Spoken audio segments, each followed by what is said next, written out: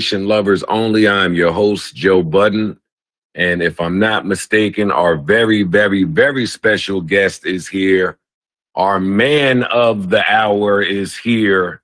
Adam 22 is here. Ladies and gentlemen, welcome, welcome, welcome. And thank you for taking the time, Adam. How you doing? Joe Budden, how you living? I couldn't be better, man. Couldn't be better. Listen, I want to make, are you in a good spot of the house?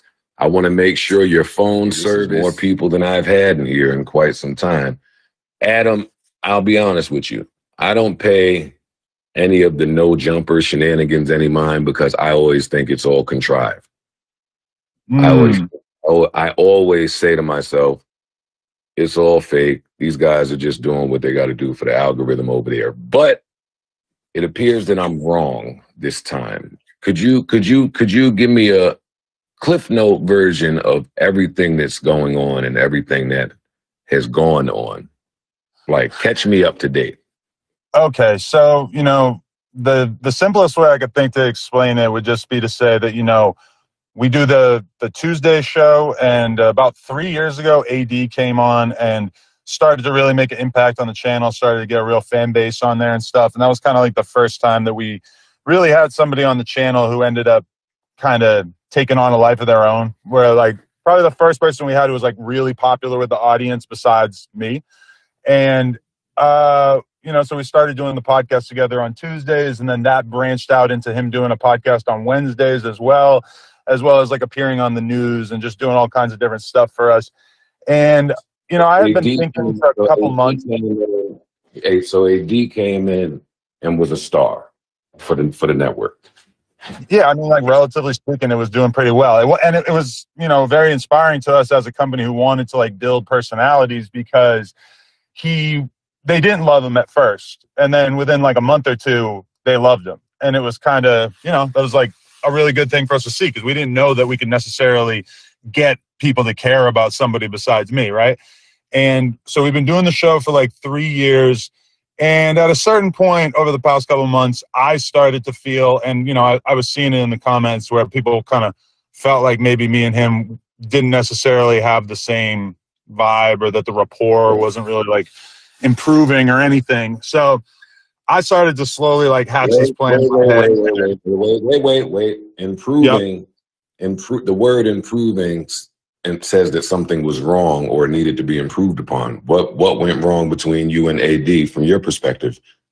I mean, it wasn't anything personal like between us. It was just the fact that, you know, I think my podcasting style has gone more towards wanting to talk about political stuff, wanting to have sort of intricate debates about stuff, whatever. And like, you know, he's been very open about the fact that he typically is more just trying to have a good time and just trying to have fun. And like, you know, a lot of times, like, I would be trying to really push for people to watch movies or documentaries or whatever. And you know, it kind of felt like I was just ramming my head into a wall, because we just clearly weren't really on the same page anymore. Right.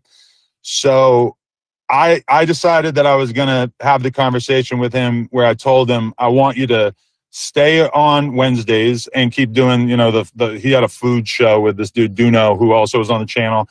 And I basically said, I want to have you keep doing that stuff, but then I want to put somebody else on Tuesdays, right? Which, you know, I thought was like a reasonable compromise. What was that? You said that to AD? Yeah. So I said it to AD. And then the next day, I hit up Lush, who was one of the other dudes who was on the podcast. And I told him about it. And, you know, Lush basically had like developed a relationship with a lot of people in the Reddit and the Discord and stuff. Like, and I guess he was in some Discord call, and he basically just ended up telling a bunch of fans what was going to happen before anybody knew about it besides me and AD. And so then AD ends up getting hit up by one of these people from the Discord who basically told him that they all knew. And like, it felt like AD was reading my text to Lush. Now, I think Lush was just actually like quoting my text verbatim to AD or to people in this chat. And then it got back to AD. And so that took a situation that I thought was going to be able to be somewhat smooth in terms of like, taking AD off one of the podcasts, but leaving him on the other and letting him continue to, do stuff on the channel and everything. He ended up feeling pretty betrayed. Then what's the issue that Lush told the Discord if he already knew? Well, what did you say to Lush that was foul about AD? Okay, so the one thing that was... Hold up. What? About your guy who was there for you during the pandemic and helped the network get to where it is today, and you gave him another show to breakout star. Right. Like, how different was the message? It wasn't that different. That's the thing. It was like maybe slightly more harsh than what I had said to AD, but the one thing that I think... Tell me. The thing that stuck out to AD... I'm a little cruel. Adam, listen. You could talk to me about this, right? Because I have fired people. And I know. in firing people, well, that's why some of this is pretty funny to me. Because when I went through my shit, man, did you cover it for the next 2 years. Boy, did you put a mic in front of anybody who had something to say about this. But when all that was happening, there was times I spoke to Rory about Maul and Maul about Rory. Right. So I'm trying to see, you must have said something really flagrant. Well, because after this came up, I sent AD my entire conversation with Lush so that he could see every single thing I had ever said to him. And I think the one thing that he was annoyed by or that he felt was disrespectful is I said something about AD not being on the show meant that I wouldn't have to listen to the same 4 jokes over and over.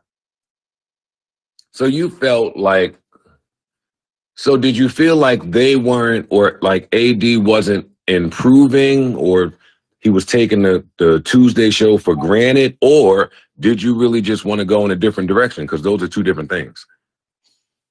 I don't want to say he wasn't improving because, okay, all at the same time as this is going on, AD for like the last year or 2, as well as RELL, who was on the show for like the last few weeks before this and who's been on the Wednesday show forever, they started their own platforms, right? Like their own YouTube channels, community, and back on Fig, right?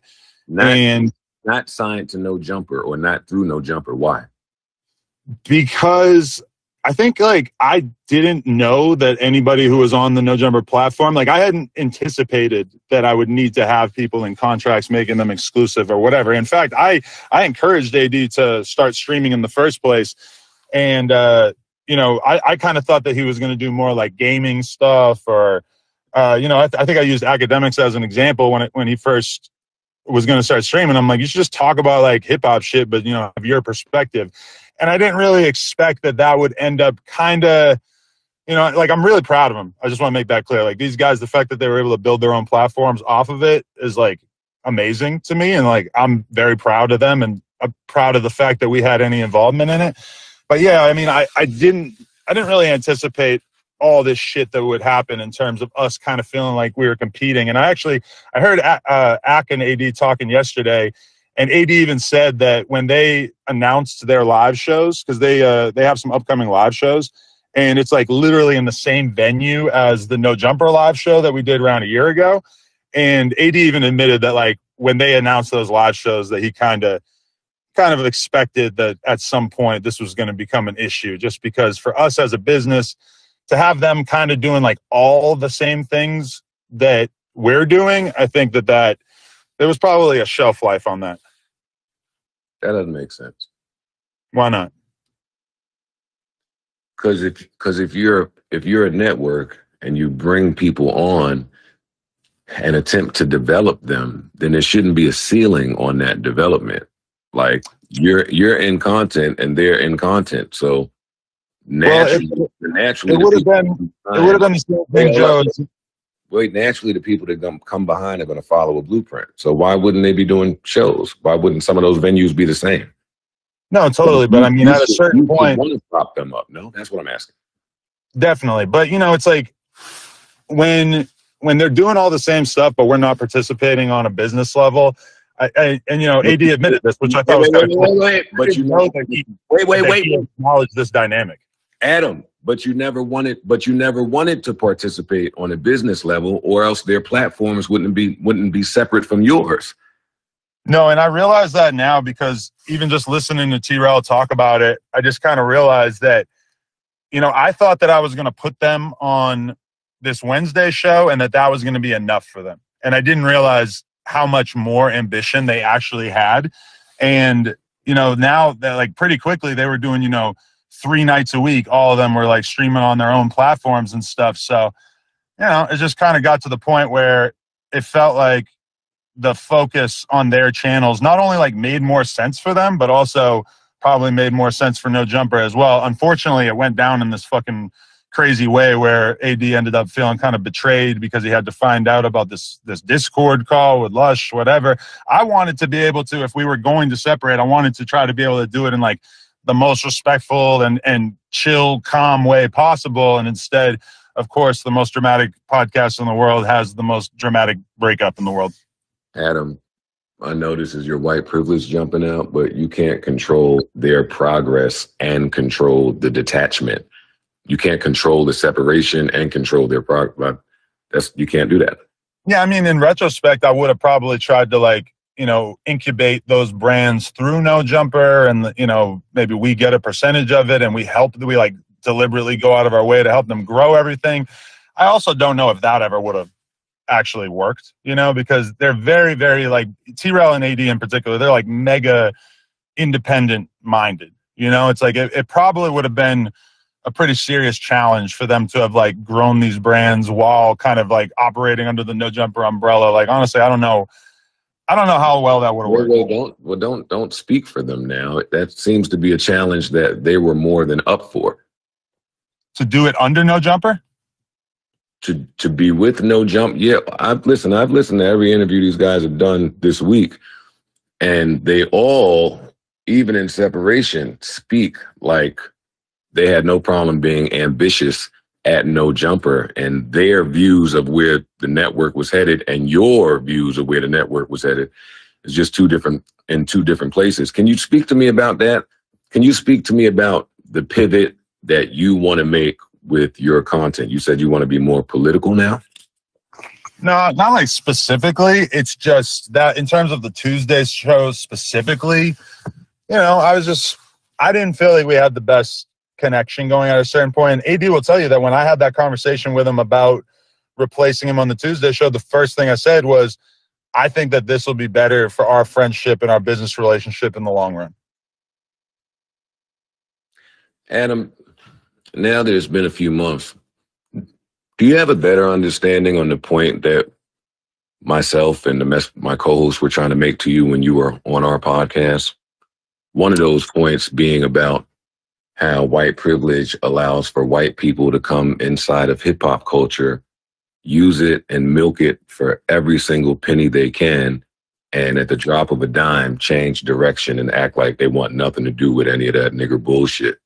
Okay, but Joe, this is a fake narrative, because I interviewed 4 rappers yesterday. I interviewed like 12 rappers last week, interviewing YouTubers and porn stars and commentators on whatever. I mean, that's just, I've always been dipping and dabbling in all kinds of different subcultures. Yes, different subcultures like YouTubers, SoundClouders, porn, right? But how could you expect, I guess what I'm asking, how could you expect to not have any problems at your network, which is hip hop based for the most part, would you say? Or at least the people you surrounded yourself with are hip hop based. And then you start bringing in Richard Spencer. Can you talk to me about the decision to bring Richard Spencer on your show, on your Tuesday show, with no black people present? It wasn't on the Tuesday show, but it was. I arranged a debate between Destiny, who's like a very popular left-wing commentator, and Richard Spencer. And you know, I really didn't think, like, in terms of the other hosts, I didn't think this would be an issue, primarily because of the fact that, I mean, AD had been the one who wanted to have us interview Nick Fuentes, or we did like a debate, I guess, quote unquote, at a certain point a couple months ago. But I guess he felt different about the Richard Spencer thing or whatever. And the other criticism I saw from Van Lathan was just that the debate was a little bit too much of a debate, that we didn't really take time to dig into the creation of the alt-right and racist statements that Richard Spencer's made in the past and everything, because his narrative that he's pushing now is that he's a changed man and He doesn't, you know, harbor ill will towards whoever. And I mean, in the context of a debate, I didn't think it would be that controversial for us to platform it. So, Adam, I admire the business that you've built, and I don't think any idiot could do it.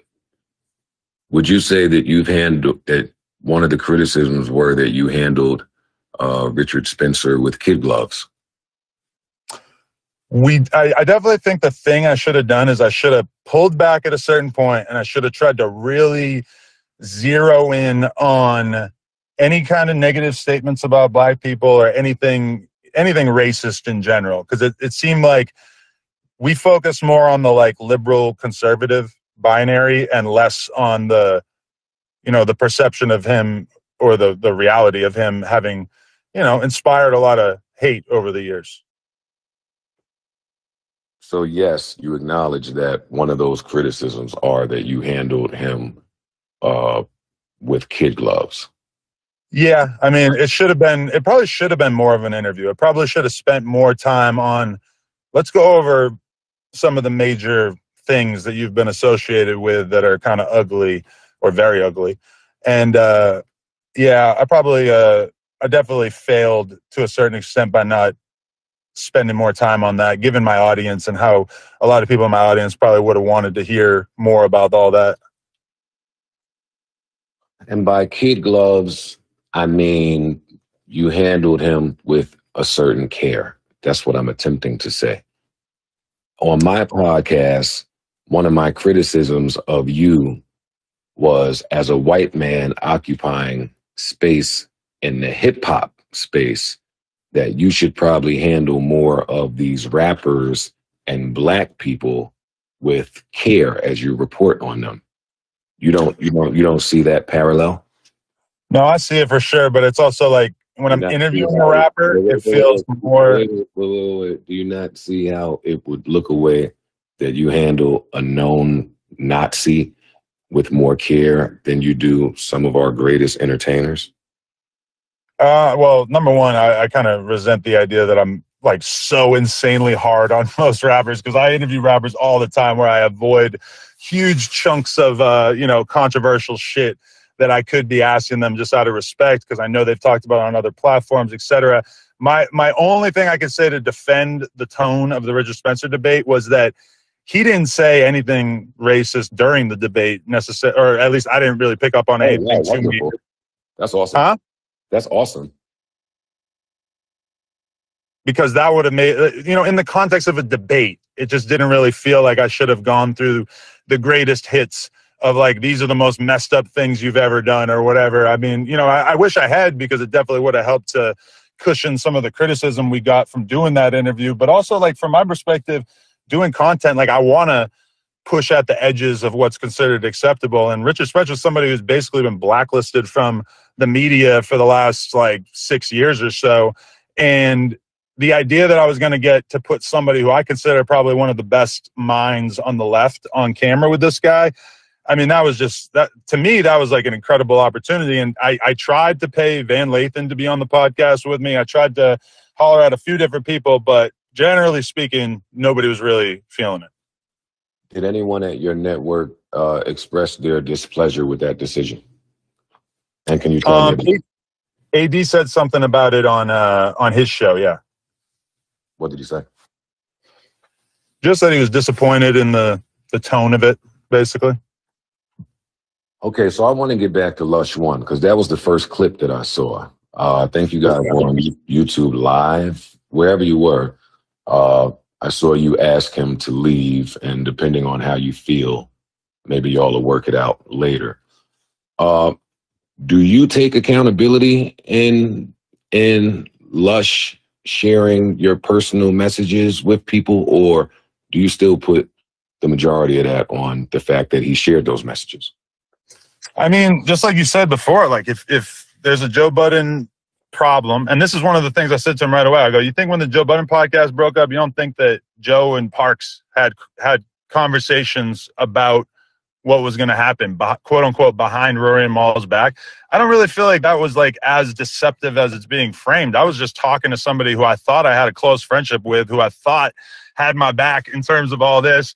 And he not only lied to my face when I confronted him about it, but then he also, you know, I mean, he did it in the first place. Like, you're sharing like insider shit with random fucking people that you don't even know on a voice chat room. I mean, this is crazy. I understand that. And from that, your decision was to fire him on air. I didn't fire him on air. I just told him to get out of the building on air. It sounded like a get out and don't come back unless I change my mind, but I won't change my mind type of thing. That might be fair. Yeah, that's how it sounded. All right, so what is the chain of events from there? You fire Lush. Is that the first person to leave the company? Yeah, actually, because, well, I mean, yeah, basically, yeah. And then the AD conversation, I think, took place like the next day, in terms of him formally saying that he was going to do his own thing and all that. Okay, so one staffer leaving you can deal with. So you can deal with the exit of Lush. Then AD comes and says, dog, I'm off it. I can't fuck with it no more. So that's 2 gone, right? Yeah, and like him and T-Rel and Duno were all like kind of a package deal, and I always kind of knew that. That's 1, 2, 3. So now that's 4 people gone, all in the drop of 9. Did you There's one more too. There's this other dude, Smack, that T-Rel does his show with. And I mean, these guys were all kind of a package deal. So I mean, it was, yeah. Okay. And all right, so now that's 5. So who else left? Well, you got to rewind it to like a month or 2 ago when HOUSPHONE and this other dude, Blasey, that he was doing a show with, they left as well. Why did HOUSPHONE and Blasey leave? Well, there's part of me that doesn't want to drag up the whole thing, but basically I interviewed a woman and she basically took that interview as an opportunity to expose HOUSPHONE. And then Oh, wait a minute. Oh, Adam, you've been bugging for a second. I forgot all about that. Wait, you interviewed the transgender woman and she outed your man, and you allowed that to happen on camera. Well, full disclosure, I instructed the editors to edit it out, and one of the mentions of his name still made it in, and that was kind of the end of us doing anything on camera. Well, you know how many times I ask Parks or somebody to edit something out and they leave it in and the fans know exactly what I'm talking about. Wait, Adam, you have to, I don't hear enough accountability from you in this. You can't have a transgender come on your show and out your man. Well, I mean, I tried to edit it out, right? The editor fucked up. But yeah, I mean, I do take accountability because it's my fucking company. But, you know, this is the kind of thing that happens all the time. After almost every podcast, or like at least half of the podcast, I'll say to the editor at the end, I'll say, hey, delete this one thing. Delete this awkward question. Delete this one thing that didn't sound right to me. And they always do it. And somehow this one was not so simple. Okay, you're just talking about the edit getting out. And I'm talking about just this being able to be recorded. That's what I'm saying. Well, for the record, I didn't know that there was any kind of history between them when I agreed to speak to her. You didn't know that she was going to come on and do that. No, and I mean, now people try to say like that I knew because there was like a comment that she had left saying something about him on my Instagram.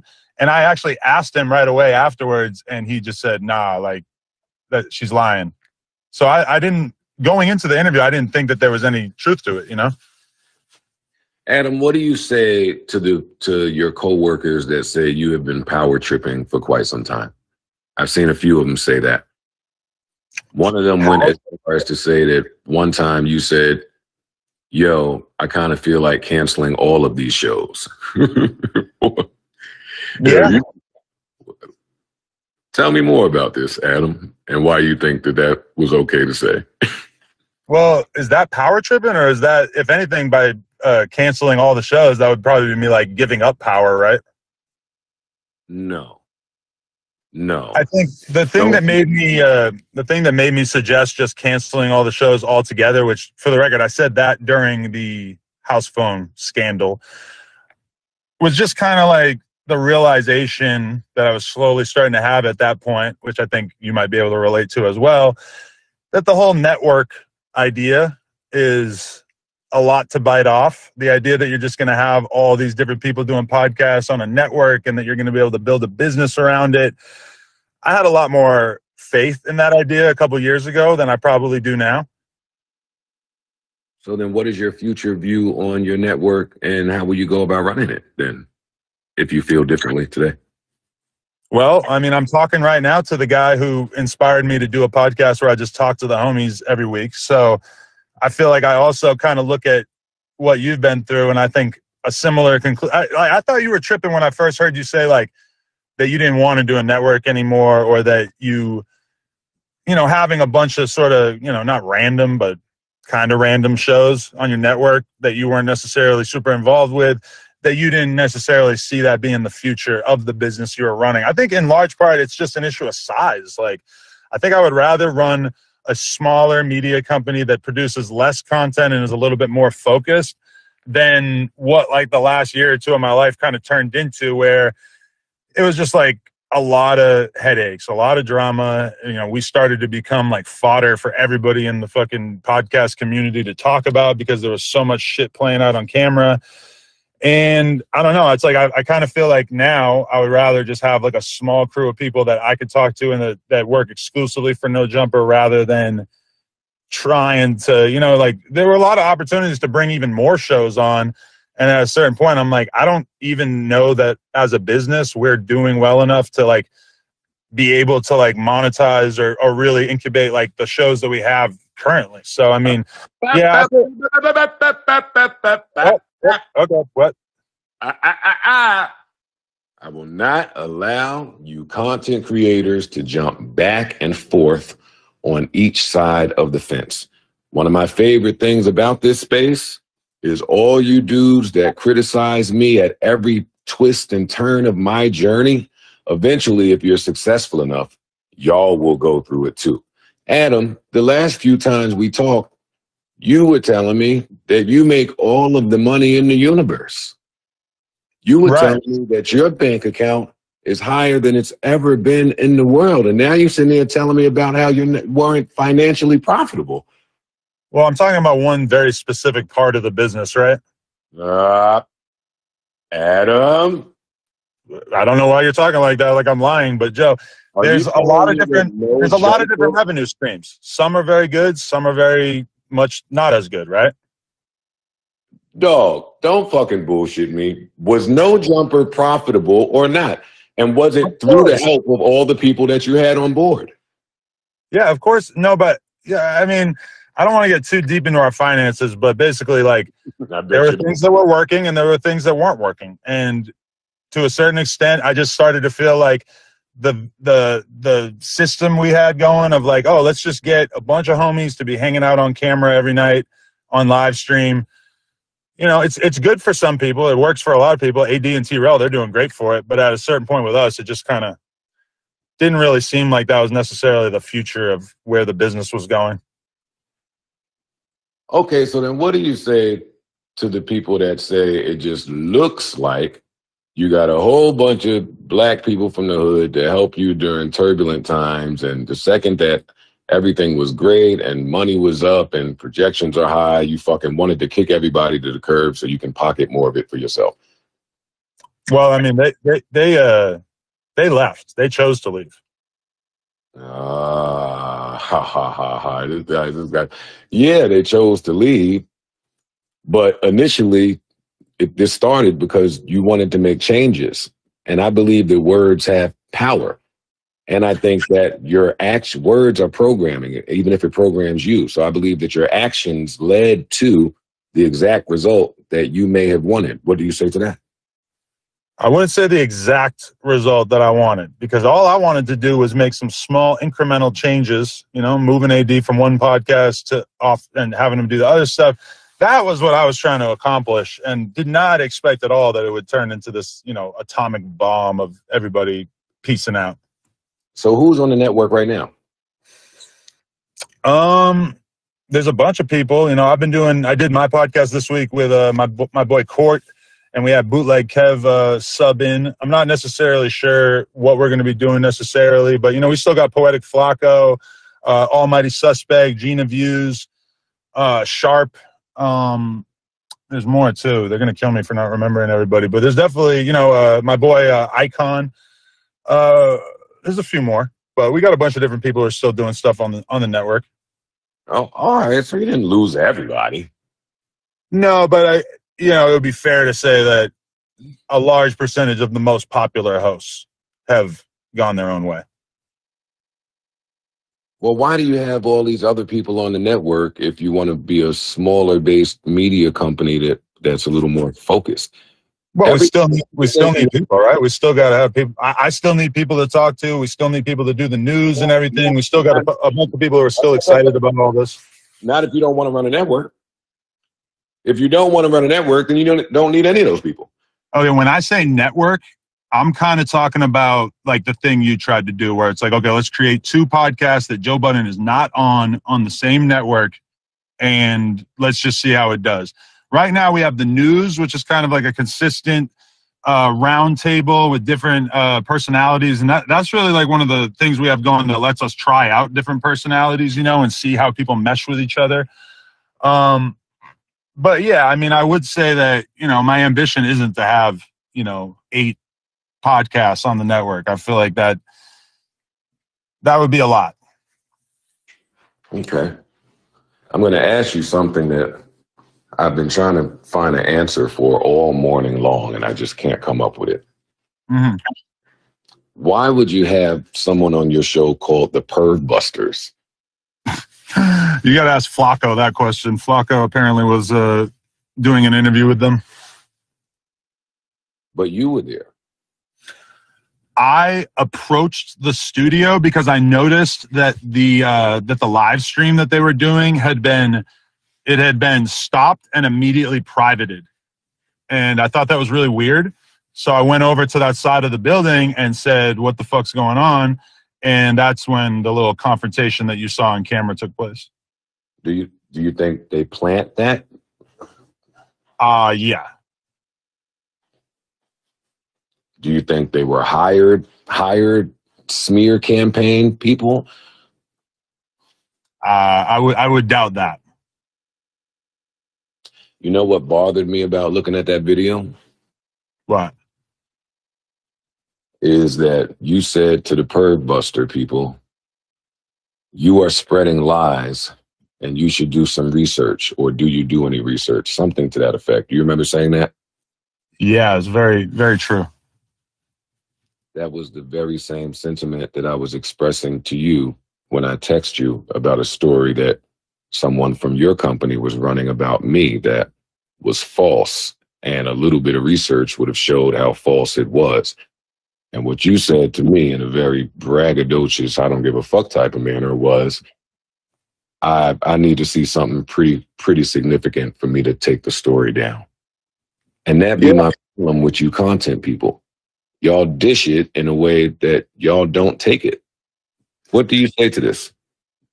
Well, the first and most important thing I'd like to say is that the girl in question, I didn't even meet until she was 19. And I think this is a very important detail that I just want to really put out there. So, and I gotta let me flesh this out a little bit, is that we're talking about back in the day when I think I was like 21, 22. And I had met a girl on a message board at the time, right?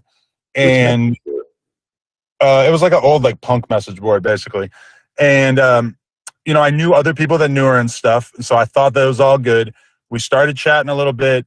We get on the phone. She lived in Canada, right? And so then she tells me once we hop on the phone that she's actually 16. And so my response to that, even at that time, even at 22, I did the right thing. Obviously, like getting on the phone in the first place is bad, but I did the right thing. I said, hey, I know this isn't that big a deal to you because it's legal where you're from, but it's a big deal where I'm from. So that's it. I didn't speak to her after that for like 3.5 years. I was in a relationship for the vast majority of that time. And then I get out of that relationship and somehow me and that girl end up speaking again. Somehow. And then, somehow, I think I saw her on Facebook as like a recommended friend or something, and we sort of started speaking again. And then, you know, as serendipity would have it, I ended up having to go to this meeting with a company that I was doing business with at the time in Canada. So I asked her, can I stay with you? And she says yes. So I go and I stay at her mom's house with her. She is 19 at this time, and I believe that would have meant that I was 25. And after that, we dated for a couple months, and it didn't work out. Super short version. And so I really, you know, I resent this narrative that people love pushing, claiming that I slept with this girl when she was underage. It's just like 100% not true. I didn't even meet her. I didn't shake her hand until she was of age. So that's the most important thing I want to communicate to you in this whole thing, is that this isn't a thing where this rumor's out there about me and I'm embarrassed or whatever. No, it's like it didn't happen. Like, I did not meet this girl besides a brief phone call until she was of age. And I've said this. I said this on Akademiks' stream in 2018. I said it on Vlad's platform soon after that. But, you know, I feel like this is an important distinction, because if you want to smear me as somebody who's just down to hook up with an underage person, it really doesn't hold up, because I would hope that, like anybody, if you somehow ended up in that position of being on the phone with somebody, which granted, it's embarrassing that the phone call even happened in the first place, right? But I did not pursue anything after that, and this girl does not claim that I did. You know, if that was the case, it would have been probably reported in the media and everything, which it wasn't. The whole thing that leads people to believe that is that there's an old blog post where I talked about the whole relationship with that girl, and I kind of like made a joke out of it at the time about the fact, and this is 2008 that I think I wrote about it. I made a joke about the fact that I, you know, had been pretty interested in her before I realized that she was underage, right? So that's where a lot of the jokes come from. But nobody ever includes the next paragraph where I say, but she was underage, so I immediately ceased communication with her, which to me is probably one of the most important details in this, right?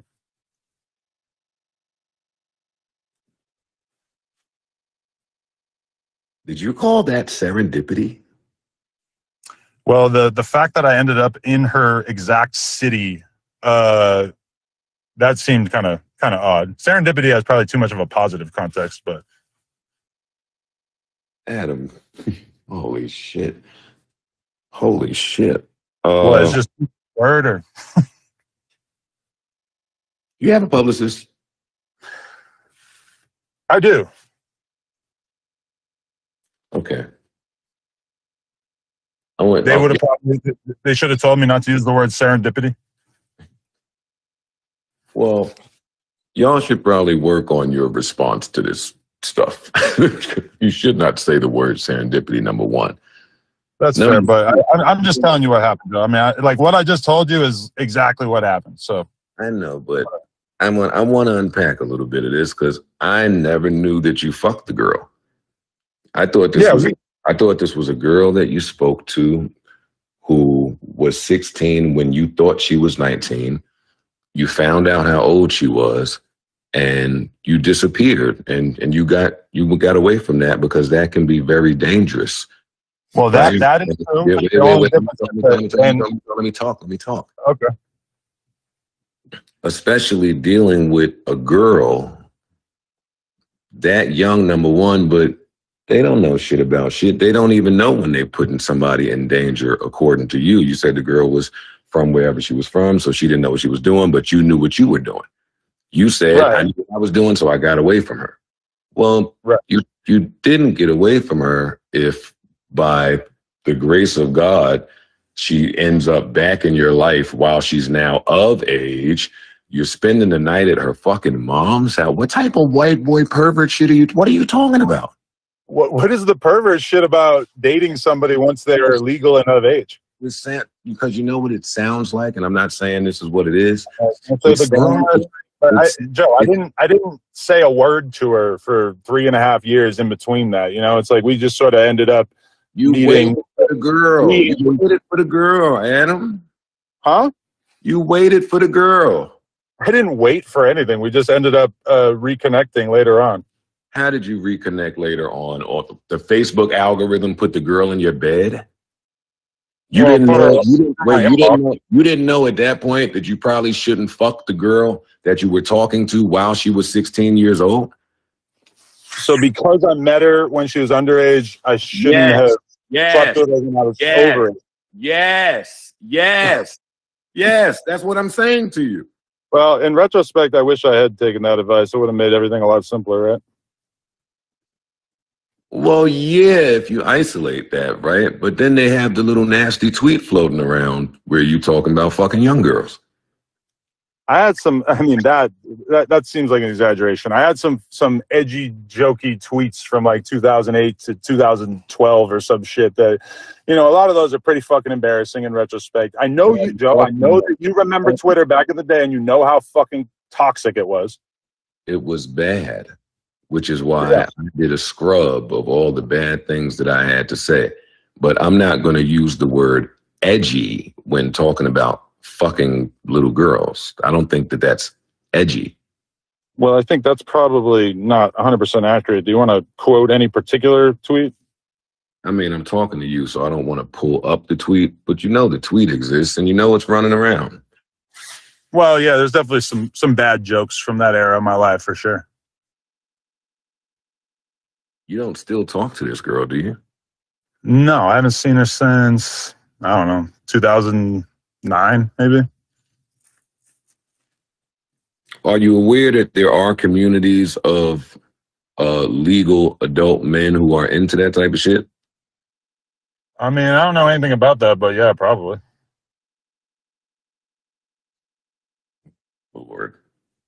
Lord have mercy, Adam. You've got yourself into quite the conundrum this time, buddy. Is it really, though? This is the same shit from 2018. You know what's ill about this? This is not the same incident as the one that we spoke about privately, right? What did we talk about privately? That allegation. I don't want to say because... No, this is that. This is that girl. Wait a second, buddy. No fucking way. Yeah, bro. Yo, you are a nut. Wait a second. So when did she say this? So you fucked the girl and then she said this when? So I fucked her in 2008 or whatever. And then 2018, I signed the deal with Atlantic. And that was the first time that I got to find out that she was going to say that I raped her in 2008. So 10 years later, this accusation emerged from nowhere. And yeah. But not from nowhere, because the universe gave you plenty of times to have nothing to do with this underage girl when she was underage. Then she got older. You fucked her. She disappeared. I didn't meet her until she was of age. Let's just make that perfectly clear. Yeah. No, but you were speaking to her. I spoke to her once before. And you had friends that referred this girl. Well, see, that's why I thought she was legal, is because I knew other guys that had hung out with her at the time, and I thought that it was, I thought that was a good reference, but it turned out no. You don't hear how that sounds like some kinky social club shit? I mean, I know you're not like tuned into the punk world, but I'm not. There's a lot of people sleeping with the same people, I would say, especially at that time. Yeah, well, don't bring punk world rules over to our good hip hop conversation, buddy. Don't you try it. Well, I mean, it's probably the same in rap too. That like the same chicks end up hanging out with like a lot of the same guys.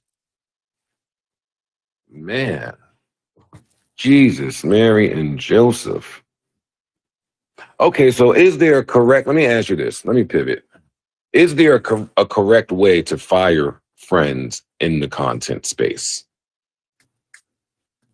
Is there a correct way? I mean, I guess I would say just as gently as possible, if in terms of friends, would probably be the advice that I would give if you're interested in trying to preserve the friendship, because we all know, or especially, that it's very tough to make an exit from working together and then still hold on to the friend thing, right? I agree. I agree with that. Have you spoken to any of the guys that left since any of this? Yeah. We've had some very cordial conversations over the course of the past couple of days. So I'm not, I really feel like probably I'm not trying to like immediately be all up in their shit or whatever, but I feel like there's probably a pretty good chance that we all hang out in the near future, and that it doesn't really seem as big as it seems right now. It's not like even with AD, our conversation yesterday just made it clear. He's like, I still think of you as a brother. I'll never talk down on you. And I said, hey, I appreciate that, because I don't think nothing occurred between us that was so big that we couldn't get past it. I feel like if anything, it just made more sense for them to do their own thing business wise. And, I wish them well, honestly. It's not something that I begrudge them for. I'm actually really happy to see them doing their own thing. And even though I wish that I had been able to incubate it better, I feel like I know a lot more now in terms of how I'll approach this kind of thing in the future. Got it. Do you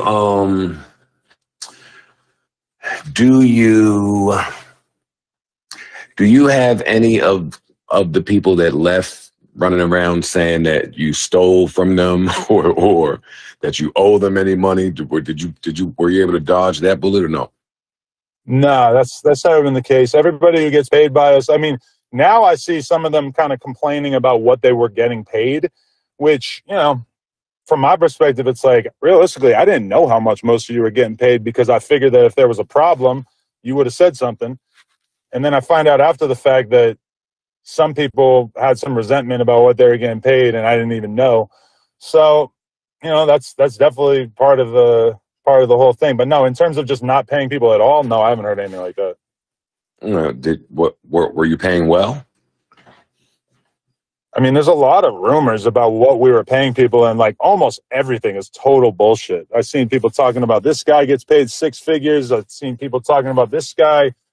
I don't know. There's all kinds of crazy shit out there. I thought that I was paying people decently for, realistically, like being on camera. A lot of them was like being on camera a couple hours a week. So I felt pretty all right.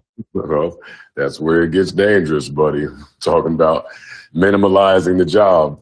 Take it from me firsthand. But no, that's why I was asking you if you thought you paid well. It was a lot of rumors going around when I fired my old co-host, but one thing I was standing on was everybody over here is paid well. I don't know what people are talking about. People are paid way more than what these companies say that these microphones on these podcasts should be making. So are you standing in that, or in hindsight, do you see the areas where maybe it could have been a little better? My whole thing, and I don't know how popular this is if you want a raise, you got to ask for a raise. I've had employees over the years who just kept asking for raises every year or two, and they kept getting raises every year or two because they were valuable to us enough that we needed them. So I don't really understand how somebody could like complain about the pay if they weren't like trying to get paid more, Yeah. You said you spoke to these guys. Any conversations about maybe bringing any of them back? A closure conversation? Well, AD did say that he would be happy to come back on the platform at some point if we wanted to have a conversation or whatever. So I'll probably take him up on that at some point. But in terms of doing consistent stuff on camera, I kind of feel like it's probably best that we have some kind of, division between whatever they're building and whatever I've built. All right. Tell me what you've learned from all of this. Or a few things that you've learned from all of this. Well, I think the biggest thing is that you got to like lay down pretty strict boundaries early on in a relationship like this, I think, and you can't just let it go wild. I feel like, the whole drama element, I kept seeing people refer to us as like the Jerry Springer of hip hop YouTube. And as much as you said that you thought that a lot of that shit was fake and scripted, I've never faked anything or scripted anything with these guys. I can't say that they've never scripted anything on their own, because there's definitely been some like, fake fights that weren't actually fights that happened on the channel a while back. But no, I've never approached it like that. And I feel like, where I'm at now, it kind of feels like you know, your first girlfriend when you're young versus once you've had 10 or 20 girlfriends. You're just going to know how to have a healthy relationship a lot better once you've got some experience under your belt, right? I would hope so. So, you know, I feel much more equipped to build something, like to build a cast of characters and everything. It sucks that I wasn't able to, you know, do it with these guys, but, you know, ultimately, yeah, like I feel like even listening to RELL talk about how he wanted to do everything under No Jumper, but then he didn't really feel like we were offering enough, or that we were, like, you know, in terms of content, not money, but like he didn't feel like we were motivated enough to really build out like a full content slate with him.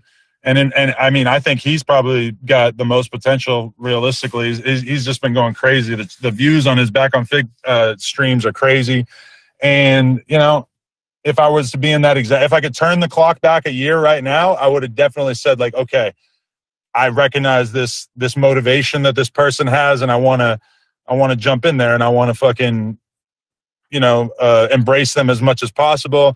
Sometimes with me moving so fast and doing so many fucking interviews and everything, it's just, I don't know. I didn't have enough of my eye on the ball to realize what I had in that moment. And, you know, I can't like fully blame myself because that was such a new thing to me.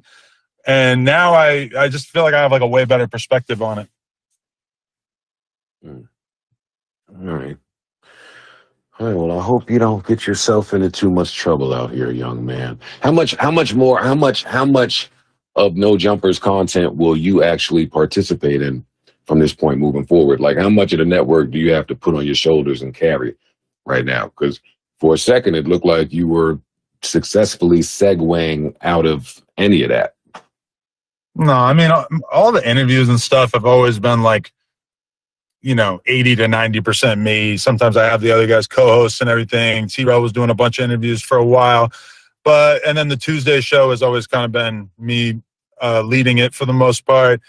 I don't know. I mean, I guess like my main thing is that I think I realized that I'm not, you know, desperately trying to grow this thing. Like, I want to do something solid and consistent that I'm happy with. And, you know, I don't necessarily feel like we need to have, you know, 5 live shows a week or whatever. I feel like at this point, I'm perfectly happy to, you know, slow it down a little bit and really try to focus on finding some more co-hosts that we are happy with, and just sort of keep building from there. I'm not trying to like compete with the view counts that we were doing 6 months ago or a year ago or whatever. Well, I think that is a perfect segue. I will now allow you the floor, just in case you would like to apologize to Joe Budden for any of the network digs and jabs that you were taking over the years when I was losing all of my people and you were recruiting more and more. Well, so I think my main thing that I said at the time, and I guess you could just tell me if you agree with it. My main thing was, you could say it, Joe, damn, I didn't even see all that shit you was going through. I didn't think that I too would be going through those things. It's a lot of adversity when you're trying to do some things. Sometimes you can have too much dip on your chip. Sometimes you could get caught feeling yourself. Sometimes you can confide in people and they could stab you in the back. They could share some other shit. Like, come on, you can do it. Joe, I totally empathize with your position. And maybe I should have called and checked on you rather than interview anybody that had any dealings or interactions with you that had anything negative to say about you. Who are you even talking about, though? Marissa? Anybody. Anybody. You saw the way I interviewed Rory Mall. Anybody that has smelled a Joe Budden fart, you have had on your show. Who? Marissa and then Rory and Ma. Marissa, Rory, Maul, Bridget, Mandy. I mean, you name them. Anybody. Yeah, but did they talk shit about you like that? No, look at this guy. Look at this guy. Look at this guy. I've been friends with Mandy for years. How are you going to act like me interviewing her is all about you? Well, you were friends with that little 19-year-old for years, too. So your discernment in that area, in case you wanted to. Okay, Joe, I apologize. But also, I would like to...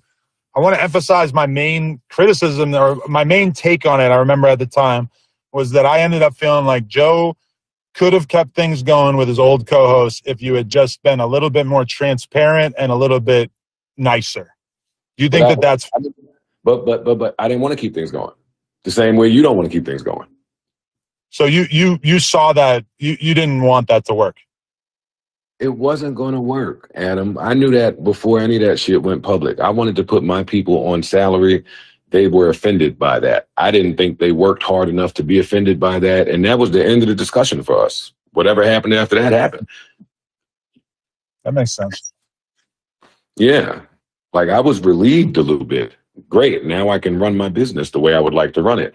I'm asking you if you feel any sense of relief or burden off your shoulders now that your company is running a little more like you wanted it to. I mean, you're always going to have a sense of relief when you have like literally less work and less people to worry about, right?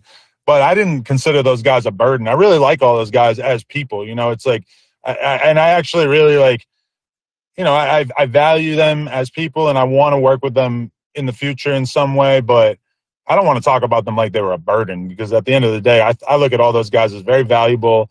I'm sure there'll be other corporations that try to scoop them up, some of them, and do different things with them. You know, it's not, but in terms of it being a burden at some point, I mean, I guess that's fair. I guess I do have a little bit of a sense of, okay, now I can kind of start, not from scratch, but something closer to scratch.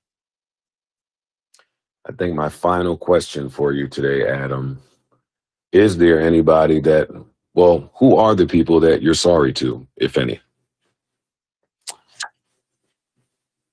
I mean, yeah, I mean, I guess just in a general sense, I'm sorry to AD, T-RELL, Duno, all of them, that I wasn't able to sort of, you know, maintain this united front that we were pushing for a while. And, you know, I'll probably always regret it to some extent. I'm definitely sorry about that. But, and just really like the context in which they left, where AD felt offended or felt disrespected, even though I know me and him don't see eye to eye, because I'm sort of against this Adam was talking shit behind my back narrative and whatever. But, you know, yeah.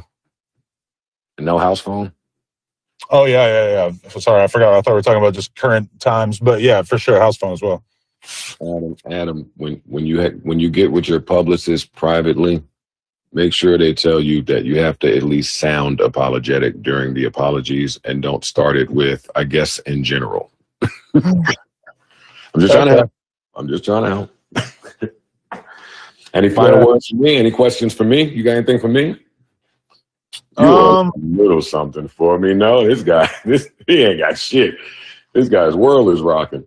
Come on, give me something. Give me a little something. Give you what? Oh, all right, I'll take it. I thought you might have a little question or two for me, but this is fine. You doing any porn scenes today? That's literally what I'm doing, like before and after this phone call. Yeah. Oh my God! Wow, that must be great. Ruin these guys and then go fuck. Holy shit! This guy's the man. Adam, I guess I have a question though. Like, what did you learn from doing the 2 girl-focused podcasts on your channel that didn't really work out? Like, do you look at that now and think that was a pretty disastrous idea, or do you think that it could have worked? I don't think it was a disastrous idea at all. Actually, Bridget and Mandy were number 2 in the hip hop podcast currently as we speak on Apple, or at least they were 2 days ago. So that was a very successful podcast. Right, but they had to go elsewhere at some point, right? Do you think that like you trying to be the place where they started their podcast wasn't necessarily the best idea? No, I think it was the best idea. I didn't go about it the best way, but they started with me and then they grew to be somewhere else. And I still participate as a co-creator of the podcast. I am not staffed well enough to be able to grow and be responsible for content creators' dreams and aspirations every step of the way. That wasn't ever my vision for me. Yeah, I feel that. But I don't think I want to be, like you said, an incubator, yes. But keeping all of these shows with me for an eternity, that's just a lot of responsibility. Okay. Yeah, I like it. We should talk more off camera because I got deep in the weeds questions as well. Yeah. Let's talk off camera where you can really curse these guys out to me like I know you want to. I honestly, like, if I was having the conversation with you off camera, I would continue to tell you how disappointed I was in Lush not being able to keep his fucking big mouth shut. But besides that, I got nothing against these guys. That one really irked you, but you're the one that ran your mouth to him.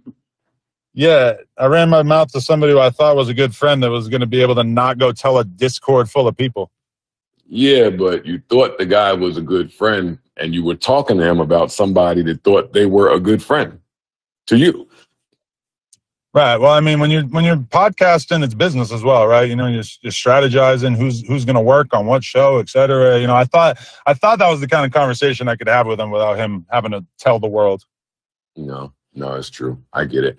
Any, well, are you and Lush good now? Have you all talked since then? No. Oh, you don't want to talk to him? I mean, I think at that point, it's pretty clear, like, okay, this is not the kind of person that I could really have any kind of relationship with. Yeah, you know, you ain't like that shit. All right, Lush. Well, Adam's not talking to you, buddy. You're blue. He's probably right. It feels great to look at someone else in the hot seat while you're not there. Like, it does feel good. I won't lie to you. But of course, I hope you get through this, man. I do. I can't wait to see the direction of your platform. You're not interviewing the Nazi people anymore, are you? I mean, I feel like we interviewed the two biggest Nazis. I don't know where you really go from there. Not interviewed, but debated with. Well, something tells me you'll figure out exactly where to go from there. We'll make our own Nazi. We'll find some guy and just be like, hey, turn up. Oh, man. Adam, just kidding, Joe. Just kidding. No, it's fine. Thank you, Adam. I appreciate you taking the time. Go enjoy your sex scene, buddy. Will do. I hope you're there for the next one. My man, I won't be there. You will. Appreciate you. All right, buddy. Holy shit. Holy shit. I don't even know what to say besides holy shit. Wow.